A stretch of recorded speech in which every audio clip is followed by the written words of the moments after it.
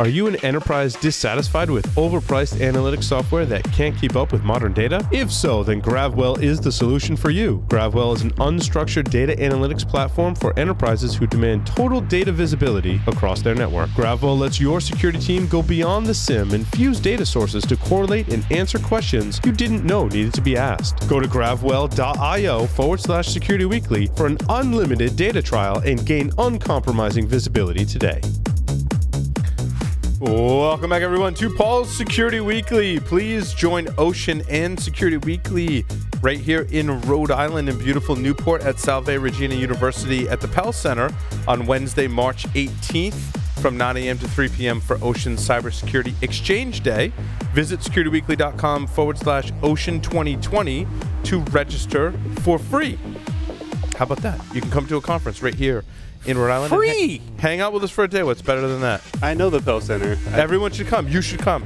You should totally come. That'd Come be on awesome. down. If I'm not traveling, I swear I'll be there. I've spoken at Pell Center like 3 times. Like, I love Francesca. I don't know if that's who you're working with. Yes, it is. Yes. Francesca's awesome. She's awesome. Yes. Yes. So it's going to be a great day. I'm looking forward to it. O'Shea, thanks for sticking around for the entire episode. Now is the security news section. We were mentioning the Bluetooth low energy vulnerabilities that were released. And of course, it has to have a fancy name, so it's Swain Tooth. Is it okay? I was going to say, is it Bluetooth low energy? Yeah, it is. I had not said it out loud yet. I had only read it and said it in my head. It doesn't have a logo. That's Super what I want to creepy. know. Swain Tooth, a family of 12 vulnerabilities, apparently more under non-disclosure across Bluetooth Low Energy SDKs of 6 major SOC vendors. Lee, back to your question about system on a chip or SOC, the vulnerabilities expose flaws in these implementations that allow an attacker in radio range to trigger deadlocks, crashes, and buffer overflows, or completely bypass security, depending on the circumstances. Deadlocks and crashes are pretty.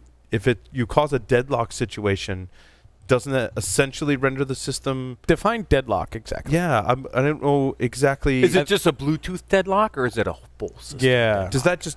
I don't know what that means. And how is it different from a crash? Simple. We call that a denial of service. Denial of service, right? Yeah, the deadlock is when essentially like the utilization heats up on your box or on your device. So too many apps are running, and then nothing else can run. So it may not crash. But It's still like there. It's at a crawl. It's like It's taking up CPU and memory and spiking them. Exactly. Yeah. It says it causing a hard fault or memory corruption, improper synchronization between user code and the SDK, leaving the user code being stuck at some point. Yeah, so it's essentially a different type of denial of service. Yeah, but the really creepy, the really creepy thing about this is like Android versions almost like 6 through 10 essentially. So if your Bluetooth device has permissions across other applications, any data that's written via Bluetooth those applications is essentially vulnerable. So imagine we'll say Twitter, Twitter or your SoundCloud or your Spotify, any data that's written at time into Bluetooth, because Bluetooth doesn't actually read encrypted traffic that's unencrypted. So the same thing is like if you're memory scraping in a lot of ways, right? Like if you're memory scraping on a box, you're looking to grab like unencrypted. So as long as you're not doing like Pornhub.com over Bluetooth, you're okay. I think that's like so the weird thing is I think that's like socially acceptable now. Like, but wait, so do audio devices talk low energy, or is that more traditional Bluetooth? Because the way I understand, or is it both? Say that again. So it would an audio application that wants to say stream audio over to your car, Bluetooth technology. Exactly. That would typically be Bluetooth Classic unless you're talking Apple AirPods, which use low energy in some proprietary manner to be able to do enough data transfer. I wonder if it's a second data channel, like the audio is going over Classic, but low energy is being used for some other thing. They say all low energy, but that said, the new version of Bluetooth Low Energy, the name is escaping me, does have some capability to do higher speed data transfers and longer distances, not the same time. Because I was going to say, it's Bluetooth 5. In a higher audio quality and bandwidth, we're talking like aptX technology typically gives you a much better quality, right? So like when I buy headphones, for example, I look at what's supported on the Android phone that I have, and I match that to the headphones that I'm buying, because there's different high quality. AppDeck is the one that comes to mind, but it's not supported on all headphones. It's not supported on all devices. So but since I'm an audiophile, like I try and match that, and that's all Bluetooth Classic. But it sounds like Bluetooth Low Energy is used for other applications. So absolutely Classic. So Classic for the audiophile area, and where I question how they did Bluetooth Low Energy for the AirPods. Classic is 2.1 meg per second. Low Energy is 1.1 to 1 meg per second. And so that would be like Bluetooth, peripheral devices like a keyboard? Yep. That they could potentially small be bursty. scraping keyboard? Like or file share apps, too. File share apps are the weird thing. This is why I think it's kind of creepy, because majority of people that actually are... Like, I've done this before as a screw-up, but I've actually shared like small files off of my device with people that I do that within like a circle of me via Bluetooth. It's like, screw you guys. I'm not emailing you guys. You're right here. Boom, boom, boom, boom, boom. But at the same time, if it has permissions written to Bluetooth, it does grab it before. It does grab before the RCE could grab before it's encrypted, and that's the freaky thing. Got it. And that's a lot. That's like Android's like I think it's 6 through 10 or 5 through 10. But and I keep would in mind, think of end of like, life is like 8. So like, but I would like think of keystroke kind of stuff off of your keyboard, because that would be low energy probably, right? Because you don't need that high bandwidth. So most of the keyboards now are doing low energy, just because of battery saving and so forth. That also becomes really interesting because they will often use a PIN, which as some encryption. So the Bluetooth low energy traffic will be encrypted, but the encryption is really easy to break, and you don't necessarily need to capture the initial pairing. No, sorry, you do need to capture the pairing, but depending on your device, keyboards, because they have a man-to-machine interface, you get to put in a random PIN. Most of the time, these low energy devices are using pins of all zeros. Right. Is it really encryption if it's that easy to break, or are they just doing some sort of encoding? It's encryption. It does use the PIN as an input key to an encryption algorithm for with Classic it was E0, an encryption algorithm that the Bluetooth Special Interest Group developed themselves. I don't know if they're still using E0 for low energy. I don't remember.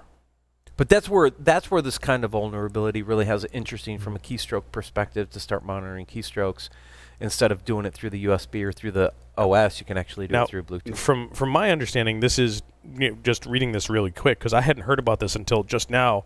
And Shane is like, "Hey, did you hear about that Bluetooth thing?" I'm like, "What?" Paul's story number 1. Number 2, actually. Looking at it was number 1. And looking at this issues with the SDK, so effectively issues with the firmware that gets pushed to the Bluetooth low energy chipset. So that's 5 to like 10. But they use the SDK to basically build the firmware to put on the Yes. And the one that I thought was fascinating, you start scrolling through this article in section 2, so 2.2, potentially other vulnerable products, because they tested a bunch, and they tested a bunch that had specific chipsets. And the one that's right in the top of the list is the CC2540, which is, in my opinion, one of the most popular Bluetooth low energy chipsets across everything. And clearly they said 307, which like the chart is like this. It's used in, well, it goes back to our previous conversation. Once someone makes a chipset and an SDK, it's easy to work with. People develop software. It gains widespread adoption. A vulnerability in that system then is propagated across thousands or millions of devices. It's creepy. Like one of my favorite Bluetooth low energy hacking tools for doing sniffing and some other stuff is based on the 2540. Which tool is this? Which is now vulnerable. So yes. But now, speaking of creepy, I want to go to Jeff's story number 2, which I also flagged in there. And I know you can neither confirm nor deny. CAA-controlled global encryption company for decades, according to this report. I also had this as my story number 2. You might need a refresh. I think we all flagged it. Jeff. What's going on here? Come on, Jeffrey. I really cannot comment on this particular story. Sorry. That's a good thing. Oh, that means he's still under certain NSA. It's for life, man. It's for life. It's for life. It's for life. So, Jeff, turn off your ears. Turn off your ears, because we can only comment on what. No, he can have ears. He just can't have a voice. Yeah, he can't speak. Yeah, I can zip your listen. lip. Oh yeah, right. Turn your ears on and just mute your mic. Mute your mic, and you can yell at us and scream, and if we're getting things wrong, and you just don't. We won't put you on camera or any of that stuff. But, Hey, I won't. Sign language. But carry on. I thought this was a fascinating story. So did the CIA create this encryption company, or They purchased it. I gotcha. They purchased it and intentionally backdoored it, and then hoodwinked all of the employees, and or when there were employees that were starting to ask questions, they either paid them off or fired them. Ooh. Interesting. So or then planted new folks that knew, and at one point they actually had a someone who was designing cryptographic algorithms for crypto that they effectively paid off to just keep their mouth shut to say, yeah, this is good. And he was very well the employees know that it was the CIA, or No. they knew that it was a front company? Because the CIA is known for creating front companies. From my reading of the story, that any given time, 1 or 2 people in the entire company knew that this was a front. Interesting. For both the CIA and the East Germans? And it could very well have been Ukrainians? the CIA that planted those BND? two Oh, they were. employees. They were. Okay, I gotcha. Yeah, well, because that's, what little that we know publicly about the CIA is that if you look at the Hollywood version as an example, right, that they are trained to basically take on a persona and work a regular job, but really be a spy. It's a spy agency. Lee, what did you say the agency name was? I thought it was BND, but I'm not BND. sure. I think you're right. That sounds familiar. Is that the front, that's like the German company, or BND's German CIA? Yeah, it was. It was not the Germans, but it was like the East Germans, and we can figure that out really quickly. It was the West. I think it's the West Germans. Is there BND's East and West Germany. Germans anymore? Not anymore. I mean, that's been gone for a while. but it was right? at the time. Oh, So at I the mean, time. this was. goes back a ways. It says for This is over a what called- decade, but the wall's been down for over. Oh, a I mean, decade, this started in the 1970s, if not earlier. So this isn't a decade. This is decades. This is multiple decades. Oh, sorry, the wall's been down for over 30 years. Yep. Yes. My understanding is this whole thing started in the 1950s. Interesting. That they created some between the NSA and the CIA. Created the companies. Yes, it was the BND. But you think about it, you created a company that far back in history. This is early days. Yeah, Yeah. the lies can when it was all mechanical. but the lies can kind of like be faded off into history. So like think about it, even if it was created in the 50s, 30 years later in the 80s, you're in Germany and you go work for this company. And it was okay. I'm working for a company like 30 years ago. There might have been the conspiracy to create it. It's just like the Enigma was kept secret for a long time because it was still in operations. We only saw the movie a few years ago because it finally got declassified. It was finally declassified. But for good reason. I want to back them up on that for absolutely good reasons. Yes. But take that. Take the Enigma analogy now to this, right? This is a front company that's been around for 40 plus years, 50 plus years, being able to get into these encryption channels to spy and do other things. I mean, this is a plan a long time ago. I want to rephrase something for you. They didn't get into the encryption channels. They were the They supplied the encryption channels to hundreds of governments, including the opponents of the U.S. as well as some of the allies. And that was where sort of the BND started to fall out of that stuff, is that the U.S. made very little distinction about who got the insecure stuff and who got the non-backdoored stuff. It's like that whole adage, like, keep your friends close, but your enemies closer. Except in this case, it's just keep everyone close. Keep an eye on everyone. It's like sniff everyone's Look at how long this has been running. Now think about it from our standpoint today. What companies are being established, set up, primed, fronted. What if AWS is this company 30 years from now or 50 years from now? So my Facebook. My big take on this was they did this for 50 years or maybe even more. They were the supply chain for the crypto for all of these nation states, and they could read everything. Now, they had about an 80 to 90% success rate, depending on, because they still had to intercept it and be able to, they had a decryption. They could decrypt it absolutely. And they had huge data lakes to process all this data with machine learning and artificial intelligence. They had a data lake, a filing cabinet full of paper. But the thing that is amazing to me is one of the things that where this started to fall off was they were in the mechanical crypto and the electromechanical. What really started to drive them out. Dare you say firmware? Yeah. What really started to go out of this, and dare I say firmware, absolutely firmware, where they started to fall out of this when all of the encryption started to move to electronic. And that was sort of where the story ended, was like, yeah, they can't do this stuff anymore because it's all electronic. Sure they could. But can they? Sure they could. Like, because now has history repeated itself, and those... I find it fascinating that the secret nature is not the data that they were encrypting or decrypting rather, so much as it was that they had the ability to do this. Yeah. And this crops up every once in a while. Now, looking back at the history of Configure, who I think it was the R in RSA. Yeah, Professor Revest, Edelman, and Revest created a proposal for an encryption algorithm, right? Configure A, I believe, adopted that. And this was not a very well publicized thing. This was a proposal that was very, very obscured, and conceivably no one else had implemented it except the creators of the Configure worm. Now, Revest realized that there was actually a cryptographic flaw in the original proposal, went back and created a next version of it. Well, lo and behold, the next version of Configure adopted that one. I thought that was probably the scariest thing when I looked in the history of Configure. And what was interesting is the team of people that included folks from Newstar and universities and others basically went to the government and said, we can get a hold of this backdoor, but we got to break the encryption. And the government was like, yeah, no.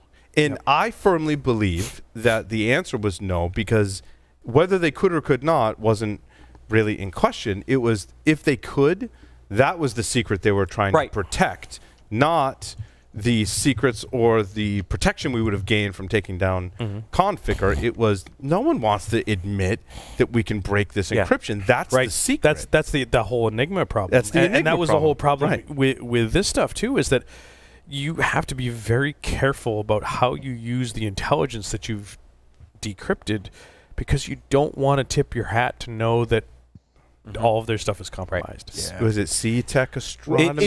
If you go back to the RSA breach back in 2013, no, 2011, 2012 was that the RSA token? Yeah, token breach. That was 11-12. Right. That was 2011, 2012 timeframe, because that was right before I went to RSA.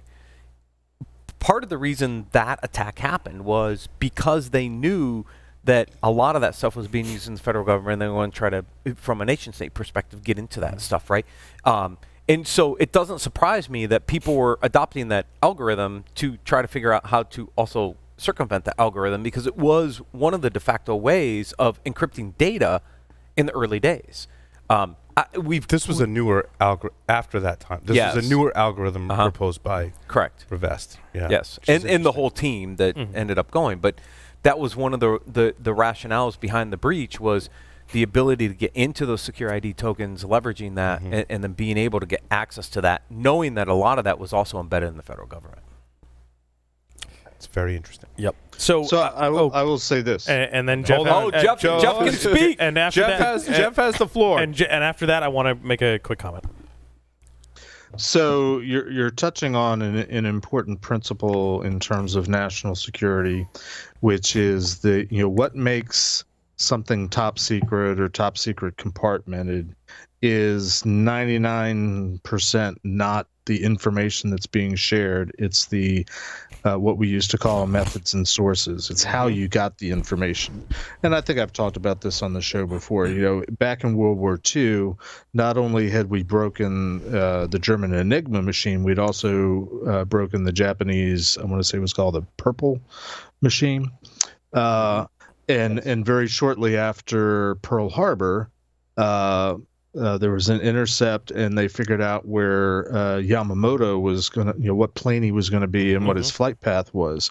And they concocted a way to sort of accidentally discover the plane and were able to shoot them down. But they put a whole lot of effort into we have to make this look like it's just sort of an accidental, coincidental. And when we see a redaction in a top secret report, a lot of what is being protected is the method and the sources of how they got the data. But that's what scares me about the Snowden leaks, quite frankly, is not so much the data, is that in there was their disclosures of how we were collecting intelligence, which puts national security at risk, which puts people's lives at risk. And a lot of hard work. No, Paul, not just at risk. Snowden had people killed. Inadvertently, through his actions, people died. Yeah. I mean, that's a Inadvertently? fact. Period. Well, as a consequence. As a consequence. No, because methods and sources were exposed, not only to the data. Tyler didn't say consequence. He didn't say inadvertently. He said... Well, and to put it into economic terms, I mean, it's one thing to lose human life, but it's another thing to factor in the investment that the country made in cultivating and creating a source. I mean, so it's not just human life, which is how do you put a price tag on it, but it's also the tens, hundreds, and millions of dollars that are spent sort of cultivating a resource and setting that up. So, if you're not comfortable with Snowden had people killed, Snowden cost the country millions of dollars in blowing up all the resources and having to retool and start over. And I had the opportunity to explain that to one of my children, right? And I forget how we got on the topic, but basically I took him to the page that shows in the CIA building all of the stars.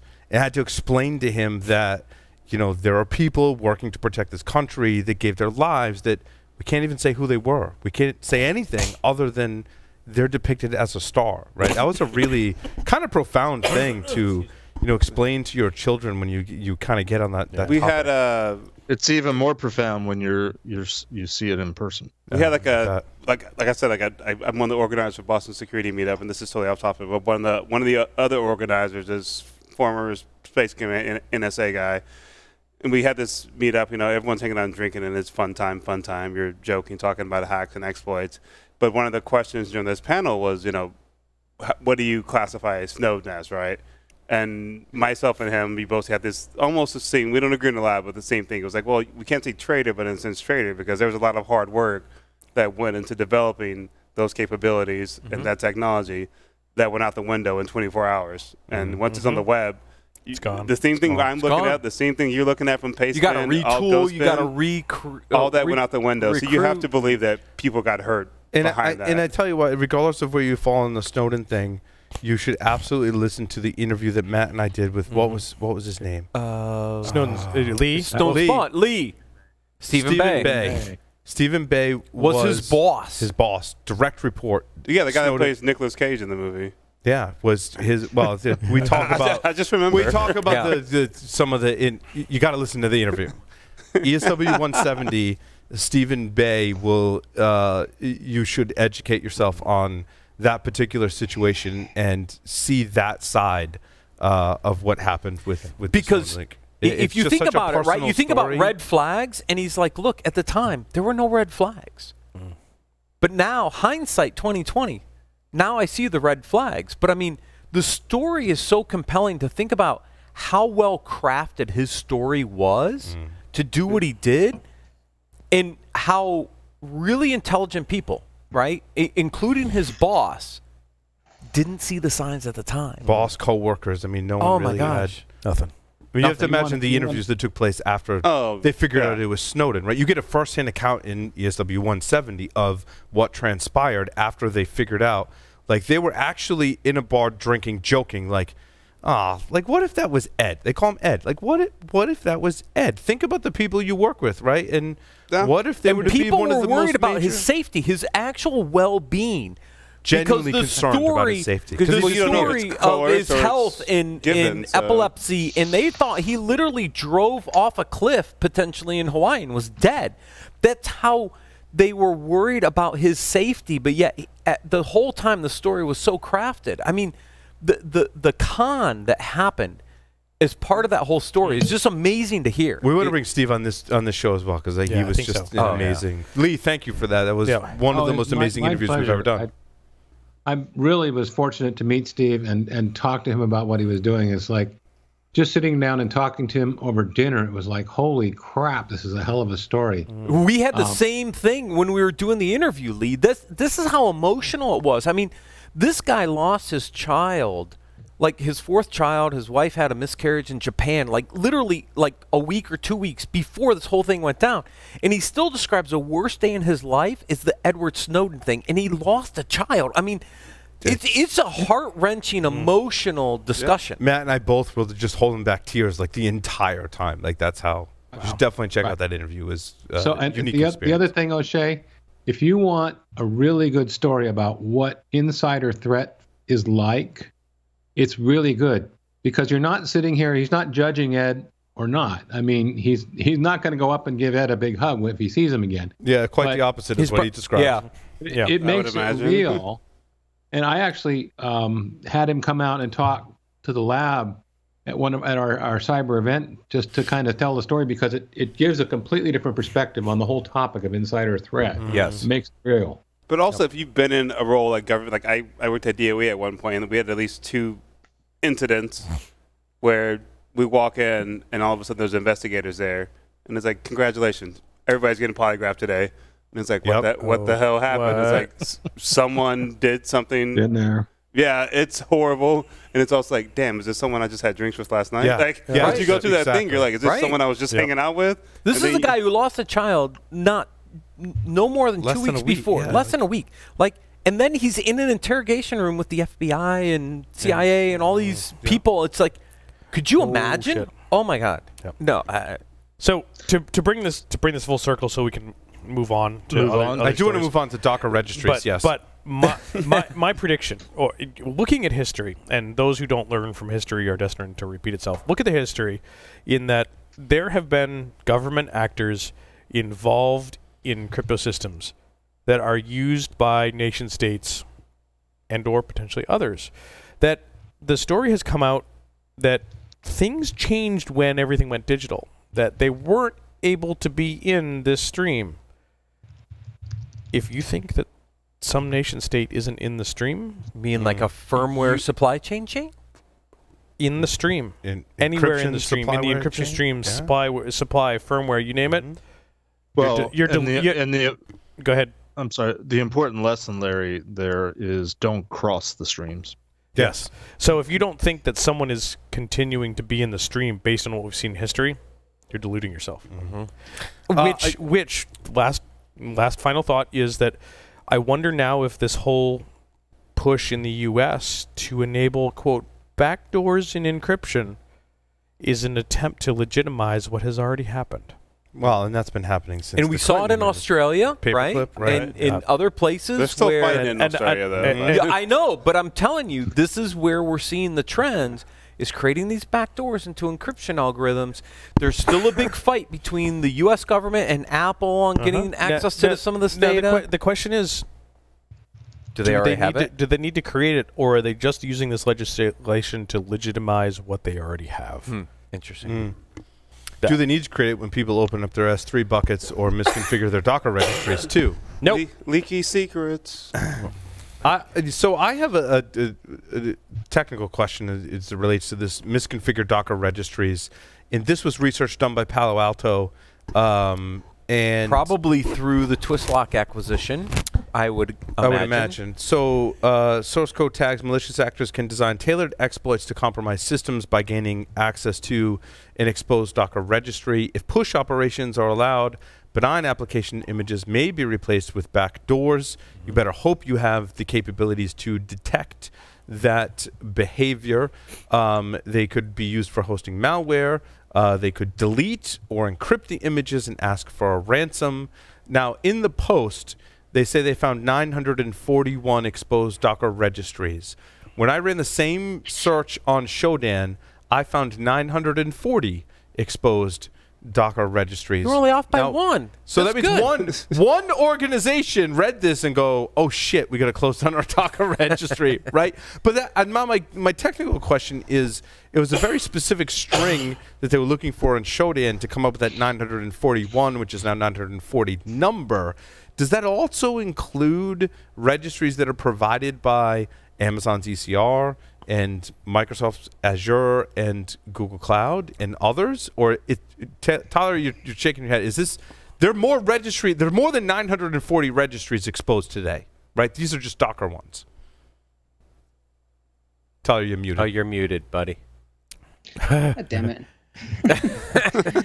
No, there's definitely got to be more than that, just based on, what we know about how Docker's being deployed and the services that are deploying these. I'm assuming, based on some of the scans that I'm looking at right now, these are outside of the regular providers, right? Like, these are the ones that are not providing you anything additional. So I'm assuming that there is a way to look at different strings across different service providers to provide a very similar result for registries. Because this would not be limited to DTR. It would be potentially ECR, and it would be any private registry potentially. Right. That's being hosted. I can have done this, created my own registry. Yeah. Which, with I mean, Quay or not something else, but recommended. I mean, if you want a weekend project, I mean, it's not all that fun to set up your own Docker registry. Like, if I compare that to standing up my own ECR instance, like, it's totally night and day. Now, when you do create your own registry, as we were talking before, like in AWS, I think you have an easier facility, even though the interface is kind of clunky, to be able to secure that. But, like, it's all on you when you stand up your own registry to have those. Correct. You have to have a certificate. You have to, like, there's steps you have to take in order to do that. This is also independent of your Docker API, which can also be exposed, where you can, from the descriptions of what they just listed here, you don't need access to the registry. Nope. No. If you get access to the Docker API, you can do all the same stuff. And something to, if you rewind about 2 years ago when that big Elastic breach happened, right? So it wasn't really a breach. It was just they found like 1.2, 1.3 million different instances of Elasticsearch running on AWS or running within cloud environments with all default credentials. Docker has default ports that it runs on. Also has default admin credentials too. How many people are still leveraging that? Defaults. So maybe not as much as Elasticsearch, right? But from a Docker perspective, do you really need to control the whole instance, right? You just need a hook into the dependency. Right. This is what I was going towards earlier in regards to, like, making these images and deploying them into AWS. I don't need to, like, poison all of Docker. I just need to poison whatever version of Java you're leveraging, whatever version of Python you're leveraging. Maybe or PHP, even better. Yeah, whatever. You're a star. You're a star in my book. But if you're running these super vulnerable code bases or these super vulnerable dependencies, that's really all you really need to poison the rest of the bucket, right? Yep. And it's horrible to say it out loud, but because it's not that difficult. Because they're all dynamically linked libraries. Yes, and it's not that hard. At the end of the day, they're all dynamically linked libraries. And so when you have a dynamic linked library set up configured in these environments, it's pulling the latest and greatest dependencies, which may or may not be vulnerable. There's a lot of ways into this. I mean, a lot of the work that you have done around looking at vulnerabilities. I mean, Paul has spent a lot of time in our environment looking at, do I pull the Debian distribution or do I build my own? And do I use Buster Slim and this, that, and the other thing? Like, how deep into inception do you want to go? So I pulled Debian Slim. Buster Slim is my base Docker image to build my applications. A couple of issues with that. If I want to go deeper down the inception rabbit hole, then I have to build basically my own Linux distribution to build my base Docker image. I don't know if I want that level of responsibility, but I do gain a lot of control. So where I've kind of balanced that, and this can really fall down, is I'm going to trust that Buster Slim, which is what a lot of other images are built upon, that they're doing a good job with security, that they're monitoring to make sure there's no backdoors in that. Then, as I add on other software, this could be libraries from Python or Node.js. This could be, I have wget commands that are going to get a tarball to install software. I'm verifying the cryptographic hash of that, and then I'm installing that software. If I make a mistake or don't include the right level of checking when I'm building my image, I could be introducing a backdoor. So like where do you, I mean, I'm putting the, you know, I only trust trusted Docker images. There's a setting in an environment variable that says basically only trusted Docker images. I'm doing that. I'm pulling Buster Slim, and I'm building all my own images, going to my own registry. I have to make sure that I'm verifying everything I'm putting in my image and verifying that I'm securing my own registry. And removing dependencies that you don't need at runtime, like curl and shadow and all this other stuff that's embedded in these dependencies. I had a really funny tweet this week, and it was pillow talk between my wife and I. Larry used to have a pillow talk radio, right? Pillow talk radio. This is a hilarious pillow talk. And I'm like, you know, I said, I had a really good day technically. I'm like, I did my first multi-stage Docker build. Now, my wife is not in IT or security, right? And she looks me square in the eye, and she says, I scanned someone's balls today. She's an ultrasound technician, right? Like, that's our day. In a nutshell, in a tweet, right there. That's our day. So, how do you feel about your wife handling another man's balls? You know, you come to terms. She's a medical. You come. She doesn't love those balls. Medical professional. That's right. Yeah, totally. But something that actually is cool that I've been wanting to try out, which I probably won't because I don't know where it'll lead. But the default Docker port is like 5.4. It's a 4-digit number. It's a default Docker port. Yeah. The registry port is 5,000. Yes. The Docker API port is that I don't remember. We need the API port, but the API port is where you can use to authenticate into a specific instance or into a specific image. So what does it take to repoint from a DNS registry perspective on that specific image into your own? I have my own malicious. I have my own instance registry, running. I have my own Ubuntu server running, and this is now your registry for Docker, right? So this is where you're getting your images.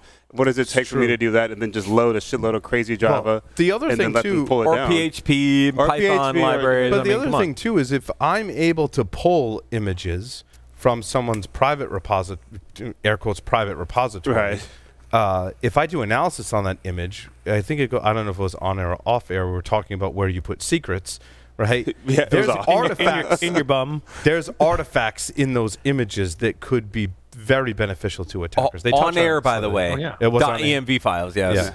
Your environmental files, yes. Yeah. So that was also kind of scary. I've brought these secrets for you. They're up in my bum. Pretty much. Or hanging off my balls. In my .env file. 2375 and 6. 2375. Thank you, Lee. 2375 is the Docker. Gotta love people who are on Google. But the scary thing would be if you could, because that's a quick showdown search. It doesn't take much to get that. But if let's say I'm in some, like a good example, I was in Cannon. Like I was like 2 weeks ago, I was snowboarding around Cannon, and the lodge we were at, the internet just totally went down. And like just totally joking around with one of the guys that's with me that's organizing SkiCon. We're like, I wonder if we can just stand up a quick ISP right now and just start rerouting the traffic to like wherever, right? And we looked at a couple of the DNS services, like mostly unauthenticated stuff, and it wouldn't be that hard to pop into it. So if we can get into there and push all traffic directly to our boxes, what can we push from a download perspective directly to any user's phone from an SDK perspective or from laptops? Not that I would do it, wouldn't do it, but just like a scary... Could do it. It was a thought exercise. Yes. Yes. It's hypothetical. Yeah. I love thought I see Tyler exercises. smiling. I love thought exercises. Actually, Tyler's like, wait, that's one of my techniques. Don't disclose Tyler's actually frozen, but it's perfect. It's frozen with the creepiest smile ever. Oh, and there he goes. Oh, he's back. Oh, he's and back. then now the creepy smile is also back. So there is no good internet in Idaho, is what I'm telling you right now. But Lee's perfectly fine. He's in Idaho. Basically what we're talking about is a level of trust that's been kind of a theme for this show and many other shows that we've done, right? And my story number 5 really also breaks down this trust chain in that there's what they dub as a forgotten motherboard driver for Gigabyte, and they say that it's being used as a wedge because this forgotten about driver is I don't know if the attackers are loading this driver or if the driver already exists, but they're using it as a shim so they can load another driver that lets them bypass any kind of protections that are installed on the operating system, like they mentioned endpoint security and tamper protection once they get on a system. Firmware. Tyler, I don't know if you saw this story, but I know this is right up your alley. Are they loading the driver? Like, are they recognizing they have a gigabyte motherboard and loading the driver, or does it already have to be there? No, I'm pretty sure they're leveraging the driver. They've rewritten that as kind of a stub, and they're leveraging the signing of that driver, which is still valid. Yep, that's valid. Yeah, and this isn't the first time that you've seen this used, and there's a couple other public ones that have been abused over the years, but this one is kind of obscure and it's still in play, which is kind of interesting. I actually haven't read the story at all, but yeah, it is a known technique, and it's definitely one that we use often. Yeah. And do they need to revoke the certificate signing, the certificate that's used to sign this particular driver, or do they need to update it? Because if I still have a gigabyte motherboard and I need this driver, it still needs to be signed to run on my operating system, right? They have to update it and re-sign it. Right? Yeah. They basically have to revoke that signing. Gotcha. Back to firmware. Which again can break a lot of stuff. So it is not one of those things that manufacturers like to do. However, is that because if I have that happen, it's a bad day. If I have the original driver and they revoke the certificate, that means my driver is not valid anymore, and I have to go update my driver to get the new signed certificate. Yep. Which can cause instabilities in the hardware and the performance of the hardware, right? If the operating system then revokes the signing of that driver and that driver's loading as part of the OS, then that driver won't load. Now you go to 100 meg instead of 1 gig. Or it will load, and you have to click a whole bunch of buttons to say, yeah, no, I really want this. Right. Yeah. Yeah. Yeah, or if Windows even allows that, right? Because you're talking about things that if it's one of the Southbridge chips or a Northbridge chip, you're talking about things that control like TPM or bridging into a USB bus or the initialization of your graphics card. I was going to say your graphics card is probably the worst case scenario, because then you can't see anything that's happening on the system. That would really suck. I mean, your network driver, yeah, all right, but then you got to go to another system to get the network driver, right, or use the wireless driver if it's the Ethernet driver or vice versa. Jeff. I just want to move on. Can I do one? Can I do one? Yeah. I was looking through your stories, Jeff, and what do you got? First off, just real quickly, today is the start of the social media campaign called the End It Movement, trying to raise awareness of slavery all over the world, which is a lot of human trafficking, sex trafficking, trafficking involving minors. So just want to acknowledge that, because I've been involved in this movement for trying to end it, to point that out, for several years. The theme of my stories are kind of like, major breach, millions of records lost, major breach, millions of records lost. A report came out last year was the worst on record for breaches, data exposure. And my comment is, so what are we accomplishing here? What are we doing? What are we accomplishing? I think your story number 8 sums it up. Yep. Exactly. Which is the title you put in was "Security Professionals Are Overconfident in the Effectiveness of Their Security Tools," because they're not leveraging PCI for the full scope of PCI. And stop compartmentalizing and scoping out aspects of PCI. Just do it holistically. And they should be using. Did I sum that up right, Jeff? They should be using AI and machine learning. Pretty much. I just want to throw out there that there's nothing better that curbs that overconfidence than a really good pen test. True. Yeah. I'll stand behind that. I mean, I remember working for a large lottery company, right? And us feeling pretty good about our security, and other people coming in and going, "Hey, we could hire someone that could just shatter your security." And but nobody wants to pay for that, so they wait and get breached. Right. Yeah. But that overconfidence it can hurt you. I think one of the benefits that we had, and I think advantages, was, yes, you might breach us, but we're going to detect you pretty quick. Now, this is like almost 20 years ago when we really had a good handle on the traffic, right? There was 2 security engineers. It was easier then. We had a data center. We had a perimeter. We had data center. We had servers. We knew where our internet points were. We had monitoring ingress systems and egress on. points. Not only that, we had the world's largest Tor exit node. No, this was before. This was before that. Not only that, we also had Norton's, and we could like look at the contents of your hard drive, like visually by hand. But we had Snort, we had Flow, and we were looking at that, and we could get a pretty good hand. Not to say someone couldn't slip in unnoticed. I'm not saying that we're 100% effective, right? But like at some point, we felt pretty confident that we would eventually find some kind of nefarious traffic on our network, right?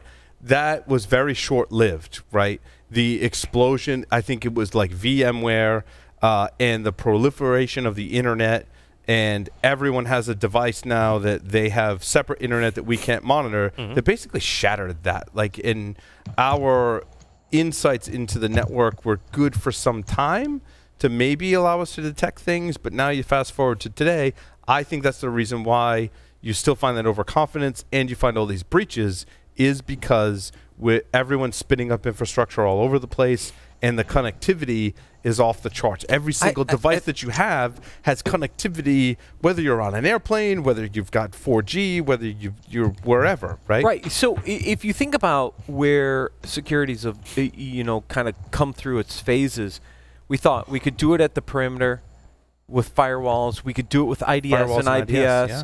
Right, then we could do it at the endpoint. That's completely shattered. Yes. It's upside down, right? The perimeter vanishes. The endpoints are everywhere. How do? I might even know where the endpoint is anymore because it's in the cloud somewhere. Right. There's no endpoint. I don't have a system.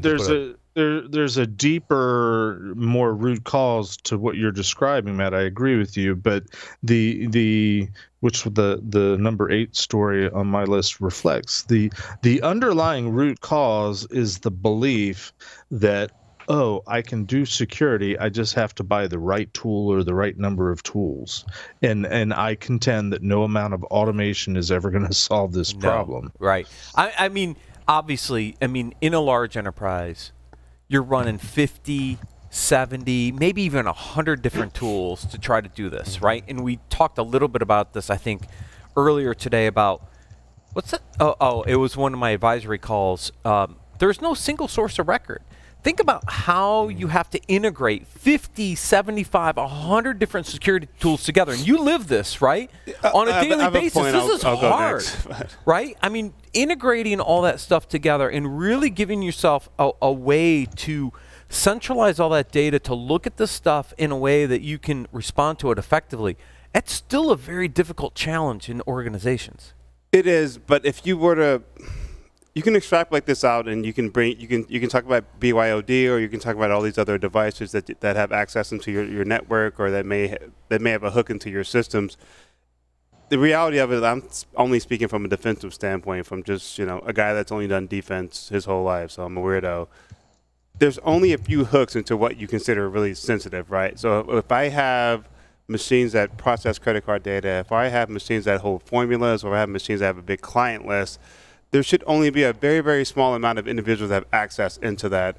If I can monitor, and this is the hard part, and I wish that were the case, but Excel spreadsheets still exist. No, but if you think about it from a DB perspective, or we'll say a DB perspective, right? If you have a couple of MySQL instances that this DBA should have access to, this DBA should have access to, a couple sysadmins, maybe our CTO, if he's still technical or whatnot, you limit that down to maybe like 10% of your scope, 10% of your scope being like 10% of the individuals in IT or your R&D or engineering department, and you focus heavily on that, and you pull back or you scale backwards in regards to what that access looks like, what controls are in place, what's the normality behind that, and then begin to move backwards. The problem is, like, everyone buys tools, and the tools are forward-facing. Yeah. This is like the fuck up, excuse my language, but this is like the fuck up when it comes to like majority of the tools that we sell. We sell tools, I don't sell tools, but most of the tools that are sold from an EDR solution or from a next-gen perspective or whatever it may be are focused on entry points. So this is the attack vector. This is how they're going to enter. We can catch all these SQL attempts. We can catch all this malicious malware. We can catch all this shit. But the problem is once they're inside, we fail. But that means you have a really good understanding of data User apps and data inventory and classification to be able to do that, and that's not easy for a lot of organizations. Pardon my metaphor. That's like putting a Band-Aid on your butthole, but next thing you know, you find a Band-Aid inside your butthole. No, but what I think you're saying is that Band-Aids on the buttholes, first off. I don't know where that. You gotta go on the gotta stop pooping diet. If we look at Matt's the first one to point this out. If we look at users, apps, and data, those are the entry points we need to secure. And O'Shea, what I hear you saying is a belief that I share, is that many of the solutions are focused on the attack vectors and other entry points and not allowing us to control and gain visibility into who are the users, what they're doing, what are the applications, and what are they doing, and what data are they accessing. Yeah. Right? And that's really where I think today we get to the core of how we do security, is looking at the users, the apps, and the data, and how we apply visibility and controls to those three things. We break it down on a basic level. So many solutions today are very focused on how do I stop this particular attack path. That really is independent of how do I make sure that these users are the ones that have access to this application. This application has these controls, and this data is what the applications and these users have access to. And the best way to summarize, like, I'm sure many of you have been involved, like, incident response investigations, right? Like, I've done a shitload of IR investigations. When I see exfil or when I see something grabbed, it's not magic. It's not something special. It's not a 0-day. It's usually the back access off of another user's access, or it's access from another system. If we know the normalization of the behavior around those systems, we should be able to catch it. Not to say we'll stop it, because I think it's damn near impossible to stop it. Prevention's very difficult. I think it's damn near impossible, in my opinion. But identification and monitoring and that alerting in real time is what's key. Because maybe you get 5% of my data out, but you're not getting 100% the triad of application, user, data access. It's hard as fuck. Is hard, but that's where I think the industry has to really focus more, because that's where the jewels get exposed. It's user credentials gaining access to applications or data that they shouldn't have, therefore leveraging an attack that exfils data. But this requires you to understand your data for classification. Yes, and this is where data classification becomes kind of convoluted, because a lot of people think of it as, well, we have sensitive data, and that's what's in PCI, and then we have non-sensitive data, what's outside of PCI. Right. I was like, you need to go a bit deeper and start tagging records Jeff inside is loving what you're saying. There's nothing outside of PCI. What are you talking about? But it's what an exposed S3 bucket is a prime example of that. You've lost sight of, well, what users should have access to my data. You've basically said, well, everyone does. Right? The application is almost independent of the I mean, S3 is a component of your application, right? And something you need to control. If your application is writing data to an S3 bucket, that's part of your application controls. And then it comes down to data. What is the classification of that data that we're putting in this S3 bucket? What applications should have access to it, and what users? Obviously, it's not. You have that? You have that? Yeah, obviously, it's not every application can write to the public S3 bucket that every single user on the entire planet can access, right? This is true. And when we saw that it was a kind of a yawn story, because it just made me yawn, because it's every data breach, right? Jail software left inmate data exposed online. I'm like, oh, that sounds kind of interesting. And then it's like, well, yeah, they basically left this data in an exposed S3 bucket. I'm like, well, hello, welcome to 2020. If you're not understanding the controls inside of your cloud provider, which is now AWS, you better make sure that you have people that do and tools that can help you realize where your exposures are. Those tools exist today, right? I think it's the skill set, maybe, perhaps, that could be lacking. I can go like a year about this, about the skill set part. Jeff's point, we can adopt all these tools and have confidence, but if we don't have the expertise and we don't have the processes to understand first data classification, then you can have all the tools in the world and it doesn't matter. No, it doesn't matter. Also, a weird tidbit, if you ever, like, hacked anything related to judicial systems, especially jail cells, or jail systems, sorry, like they incorporate the phone calls into data for, like, user data for, like, inmates. So, like, inmates of, like, in the 90s or whatever, it was just the mail they had or the collect call they received, because telecom vendors would give them, here are the records of this individual, whatever, totally against your civil liberties or whatever. But now they just record it digitally and keep that into like an encapsulation of like an actual record.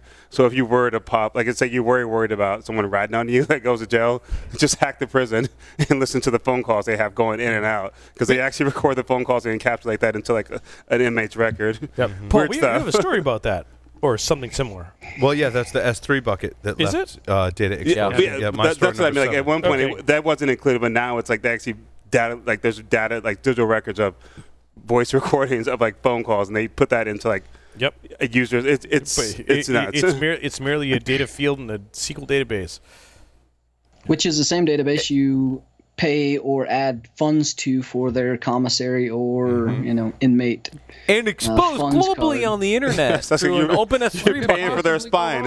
It's like you thought it was ramen noodles, but it's spine. And there's a long history of insecurity in this particular environment. In fact, who was and I believe he passed away. He did. John Strauch. John Strauch. Yep. He was the technical advisor. Tiffany Rad's dad. Tiffany Rad's dad was the technical advisor to the movie Sneakers. His day job was providing security advice and penetration testing, essentially, to prison systems. As a interesting kind of fact. tidbit All right. in history, and was on one of our previous episodes. We had the opportunity to interview him. Yep. And Tiffany as well. Yeah. Yep, and they did a couple presentations together, actually, father and daughter, about the security of prison systems. This was, this is a number of years ago, but now fast forward to today, and it's still, as we've identified, it's not a whole lot about the ladder logic in this case. It's about the unsecured S3 bucket. Right. Well, I still think the old set it up securely, now turn it all off because it didn't work mantra is still out there. I mean, but we're not with the safety of our own private data center anymore. We're out in the cloud where it's all reachable. I remember years ago, I tried to set up things to be securely, and then they didn't work, so you turned it off, and it started working, and you didn't always go back. Yep. Yeah. No, and I think it's harder in the cloud, Lee. I mean, when you think about it. But at the same time, it's the same thing. It's the same thing. It's somebody else's problem. No, but it's still your problem. App user data is still the responsibility of the organization. I don't care what service provider, I don't care what SaaS provider you have. Application user and data is still in scope for every single enterprise. You cannot pwn that off. That's why I think app user data, to get on a rant for a second, is so critical. And we haven't focused on it enough as an industry, because those are the things that transcend cloud computing. It doesn't matter where the infrastructure run. App user data is still the core fundamentals of how I secure an environment. But we're all focused on the network. We're all focused at the endpoint. We're all focused on all this other stuff. But look, at the end of the day, it's how does a user get access to an application and to data at the end of the day? Those are the three components that still matter, and they will matter for a long time. In AWS, it is different in that I think traditionally we had firewalls we could apply rules to, right? When we put that up in the cloud, now we've got security groups, and we've got IAM roles, and we have policies, and we have multiple ways to control the trust model between users, apps, and data in the cloud, which makes it very complex. And it's and not to mention, it's an entirely different language. Yes, that you have to try to map the language from their setup, like your trust to what we used to do. Like what's an ACL in Amazon? It's a policy, security right? group. Yeah, a security group, right? Yep. I mean, but it goes deeper than that, and you can only have in your free tier. You can only have so many security group points for your internet gateway. But internet gateway is the key, really. If you fuck up the internet gateway, the security group it doesn't really matter. Excuse me. It doesn't really matter. You don't need to. You're good. You're in good company, baby. You can attach a gateway. What did you call that again? The internet gateway to a VPC that can bypass your security group. So the internet gateway is the key, but that's another.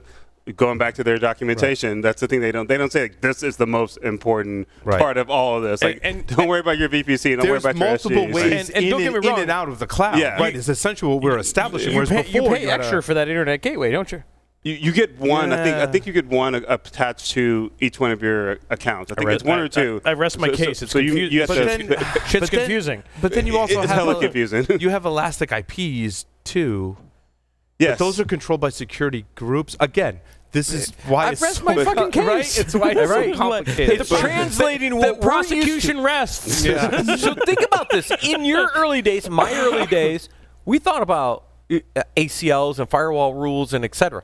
That's a different terminology of what we used to do on-prem versus what they call it in the cloud. And how do you translate these concepts of access control lists and firewall rules into cloud speak to know where do I configure this shit, right? Yeah, I guess look at the people at Squirrel. Like talk to the people at Squirrel that Amazon bought and let them figure out.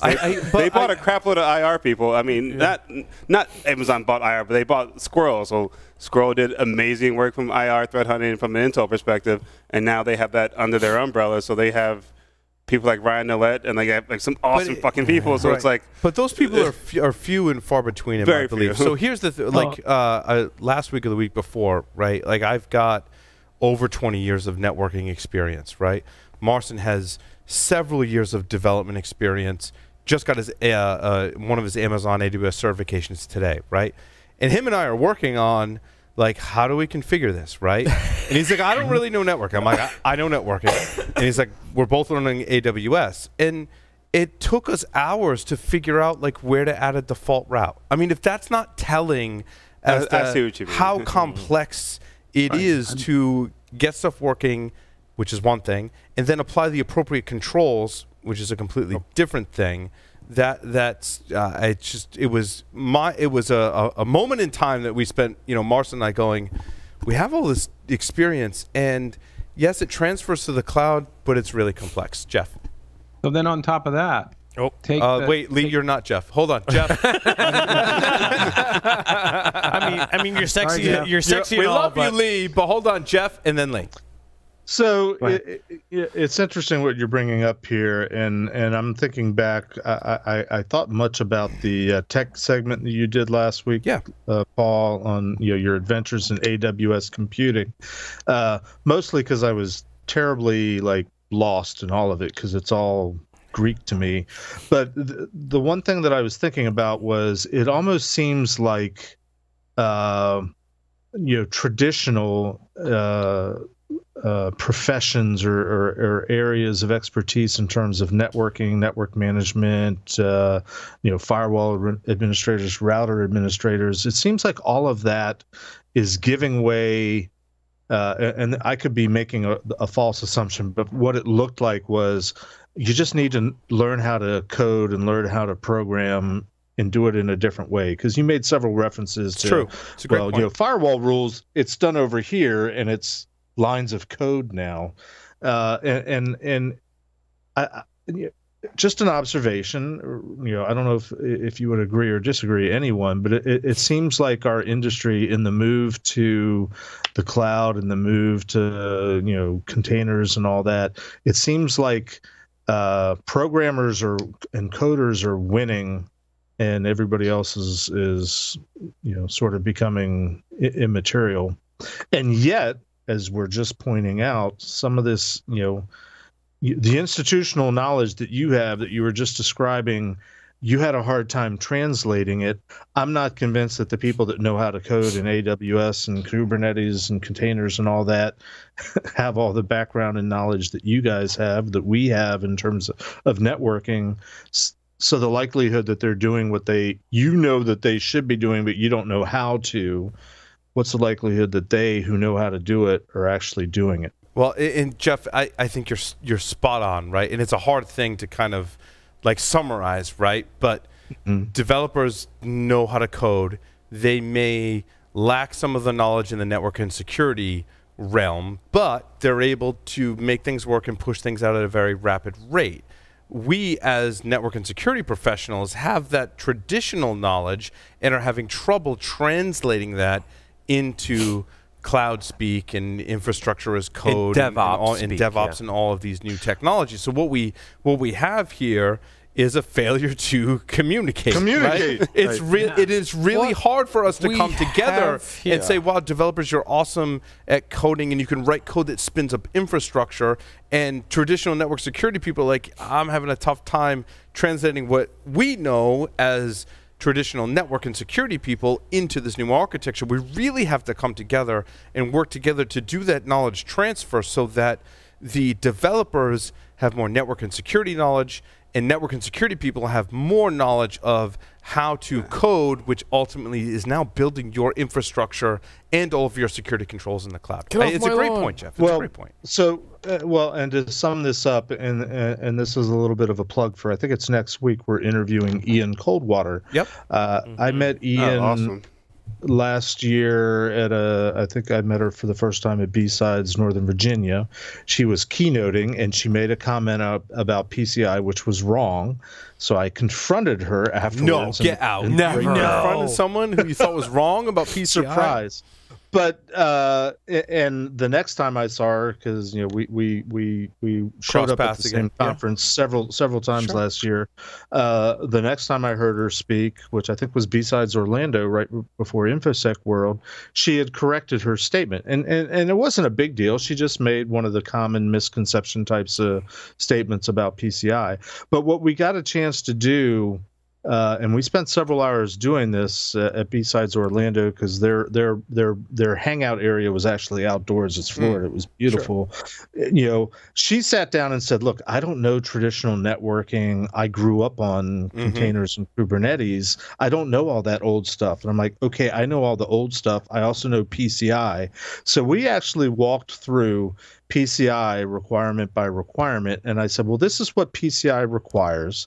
This is what it means in sort of the traditional classical context of networking, and then she's like, oh, I see what you're saying. Yeah, you can do that. It's done differently this way, right? Yeah, but this is how you do it with containers. You do it with this black magic. Right. That should be a book, right? But it's hard to translate. There needs to be like more I said. of that. Oh, I agree. It's but hard to I like translate this stuff over. O'Shea's suggestion that it needs to be like a book to help translate the traditional way old of thinking to the new. With the new. And Jeff, those conversations you're having with people like Ian are so valuable, right? Like, you three should write a book. Like, I dealt with the QSA recently, and I won't go into like our tech stack, but a lot of it is in cloud, and some of the questions he was asking was based upon his other understanding of system administration and network administration. It was like, no, this is how you do it in AWS. And it was like, oh, and really most of his answers were, show me how you audit it.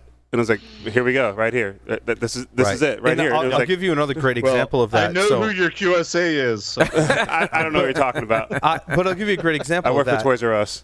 It's a public record. I was explaining earlier to someone, some of my background in security, and a lot of that revolves around DNS, looking at DNS exploits and vulnerabilities, but also doing a lot of DNS projects because TCP/IP Illustrated Volume 1, Richard Stevens, was a great read for me. I read the DNS chapter twice. It's not here. It should be. I think it used to be here. I have 2 copies. I think I gave 1 copy to someone. Because it used to be like right over there on the bookshelf. Yeah, but so I read that DNS chapter twice to be able to basically pass my test, and then did DNS projects, right? And I gained all this knowledge. When you look at Route 53, which is Amazon's DNS service, and we were watching some videos about how it worked and trying to learn it, and I'm like, I have no idea what they're talking about. Like I have to go study this more. And this is an area of networking, obviously fundamental to the internet, fundamental to a lot of time. I spent a lot of time on it. I'm like, I need to go back through all of that material, right? And I'm not saying that's a bad thing, but it's something that we as an industry need to embrace and understand, that there are new technologies that are different in their implementations of our older technologies that are not bad. It just requires a different level of understanding. And we've abstracted away some of that understanding away in the way that these systems are configured. I want to go edit my bind zone file. Like, where is my? Oh no, it's not a zone file. It's a YAML file that's somewhere. But you don't have to. If in this new world, you don't have to understand the underlying aspects of how the technology works. It's been abstracted all away to the point where we don't even understand the underlying principles of some of these configurations anymore. Because we never had to learn them from the basics. The old guys did. I think that's dangerous though, and I think you think that too, Matt. This is why you listen to the Graybeards. Wrapping up the what I was saying about my conversation with Ian, we have talked about doing a sort of a joint presentation sometime to do sort of this compare and contrast. 2 points. One is PCI, in terms of principle or spirit of the law, completely holds up. What PCI suggests in sort of a traditional manner of how you accomplish the underlying security goal or requirement, maybe that changed. And what's needed is people that can translate it into whatever the technology is that you're using. We discussed this. I don't think I've done this before, but if you don't know, we have this new show called Security and Compliance Weekly. This past week, we interviewed Chris Roberts, and we talked a lot about the idea of the spirit of the law in terms of compliance. So, encourage you guys to listen to that. It sort of touches on a lot of what we're talking about here. I'll shut up now and pass it back to Paul. Yeah, Lee, closing thoughts. I think you touched on what I was trying to get to, is the old guard has to train the new guard, or vice versa. We got to train each other. Yep. And we can't step on the enthusiasm. I agree. Because they're really excited about this new world in there, and that is awesome. And to be honest with you, I've looked at controls and how to meet them for way too long. I love the new ways to solve the old problem. That is so cool. And when you get these guys that are all excited, when they realize what the hell you want, and they're like, oh, we can freaking do that. Yeah. This is how you do it. And I'm going, show me. This is cool. It makes for a whole different engagement than the old traditional go through the audit and all that. So I think that's a really key point. And Jeff made some outstanding points, and you did too, about how that can really work to get us going in this brave new world. Yeah, and I think, my enthusiasm last week with my technical segment was kind of that merging of old and new, was I could take these services that I'm deploying and use the newer methods, but also blend that with some traditional network and security methods that ultimately can culminate in a much better way, in a more secure way to deploy these services. In a more proactive way. Yes. That we haven't done before, right? I mean, typically we've always been outside of the development process. We've always been at the end, and we've always tried to figure out how to bolt on security. DevOps gives us the opportunity to integrate security into the pipeline, that if we can figure out this translation discussion, we can let the developers find new and innovative ways to accomplish what we want to do that we've always had to do from the outside, right, versus being integrated into the pipeline. And you have an influential step, because you can essentially break the build. If you feel like it's very insecure, like this doesn't pass the match, like this doesn't pass what we have as. Well, it's interesting. I think that's an old traditional adage, right? Of, but it's like the school of no. Like I think there are, to your point. But I don't have to say no now. It's like break it. Like that build and that's doesn't essentially pass. no, but it's for a much shorter period of time, right? It's like this is so critical, and I've made my point that this is going to break the build, and if we can get developers to that point in agreement that no, like this should really break your build, right? They'll be comfortable with that, because developers, at the end of the day, good developers don't want to push out code that is insecure because it lacks integrity, right? And if you're a developer, you don't want to push out crappy code. You want to push out code that's easily broken. So when we come and say, when you meet this condition, like, unfortunately, we're going to have to break the build, and we're going to have that feedback loop so you can fix that problem and then push it forward, right? And I think that's a really interesting conversation we can have with developers today that we couldn't have 5 or 10 years ago. All the controls weren't baked into one pot, essentially. So now it is. So it's a great time to be alive in security. There is something I did want to say, though, that when I get asked a lot about what did I do to get to where I am, like I'm 36, whatever, but when I get asked by younger people, I'm like, I listen to the older people. Like, I'm being like dead serious. I was like, I listen to the graybeards. The Graybirds have all the knowledge. Like if you just listen to them and don't think you know everything, you'd be surprised. Yeah, a lot of that knowledge, but the problem, but that translates, right? Yeah, it it's the translation of the old beards, right? Of us curmudgeons that grew up in a networking world, a very data-centric world, physical servers, a very Unix perimeter-based world, are the best. right? We have to be able to translate that into what they know today from a technology perspective, and we don't sometimes do a good job of that.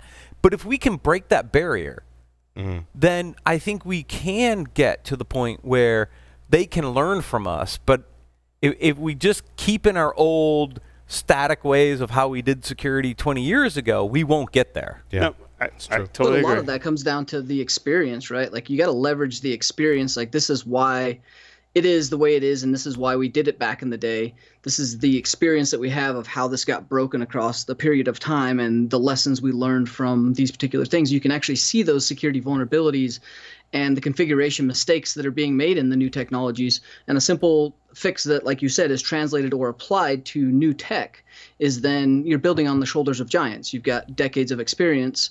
Well, modifying it and translating that to the newer version, that's when it gets. That's when you start to really see good things built. But you've got one more piece, and that is that those of us that are extending the hand across the aisle to the younger generation, the Graybirds, we've got to evangelize them up to the other Graybeards who still think they're on smoke and mirrors over here. We've got to support them to continue to do the right thing. Otherwise, they'll walk away if they or worse. Well, and to that point, Lee, I've gone back to people in my career that have, to O'Shea's point, instilled knowledge on me. I turned to the more experienced people. And one of those more experienced people was a founder and CEO of a company that I worked for. And his tagline that I take away from that was embrace change, right? Who moved my cheese? Yes, exactly. It's several pages out of the Who Moved My Cheese book, right? Yep. Embrace change, and I think that's well, a lot of what our older folks like myself that have racked and stacked servers and had physical network cables and ports to plug into need to kind of take on as a mission to embrace change, right? It doesn't mean that you're not applying the same things it's just it's different now and it's changed, and you need to embrace Are you saying chain or change? Change. Embrace change. Embrace blockchain is what I'm hearing. Embrace change. I mean, he used to say it with such enthusiasm and raise his arms. Embrace change, right? And there's lots of points in the organizations that we are leaders in today that is applicable to not just changes in the organization, but changes in technology and the way we do things. So which is just a variation on everything's broken and we don't know what we're doing. Let's keep moving forward. Right. There is that. That's great. Go to the next feature. Yes. And with that will conclude the show. Thank you everyone for listening and watching and participating in this show. Larry, take us out. Over and out.